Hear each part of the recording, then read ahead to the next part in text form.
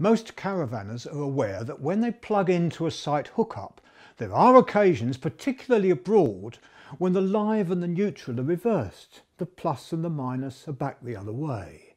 And whilst certain things will operate in a caravan, the difficulty is that a few sensitive items may be damaged.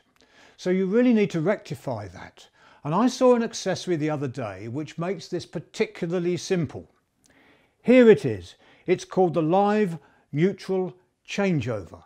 Not hugely expensive, possibly under £50, but it would have to be wired into your caravan, and there are places where cables would be linked up to your mains cable. Now the clever thing is that if you do plug into the mains hookup and you get back into your caravan, if the live and the neutral are reversed, not only will there be a light display to indicate that, but there'll also be a loud buzzer inside, which suggests you mustn't go on any further. Having said that though, you can remedy it by merely switching it the other way.